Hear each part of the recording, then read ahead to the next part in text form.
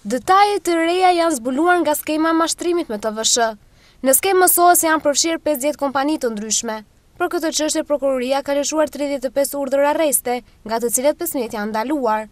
Mësohet se hetimet janë ende në vazhdim, ndërsa do të kërkohet masa arrestit edhe për 35 persona të tjerë. Për të përfituar Tvsh-n, janë përdorur kontrata fiktive me kompani, të cilat pas një periudhe të caktuar, ose kanë kaluar në aktivitet pasiv, ose kanë deklaruar zero xhiro vjetore. Të paktën në 2 vitet të fundit, janë 5 kompani që kanë deklaruar se nuk kanë pasur asnjë aktivitet. Në këtë mënyrë, i shpëtoi edhe kontrolli tatimor, duke shmangur kontrollet që ushtrohen në rast se kërkohet mbyllja e aktivitetit. Madje bëhet e ditur se për të krijuar kompanitë fantazme, janë përdorur individë që nuk kanë të ardhura apo që banojnë në zona të largëta.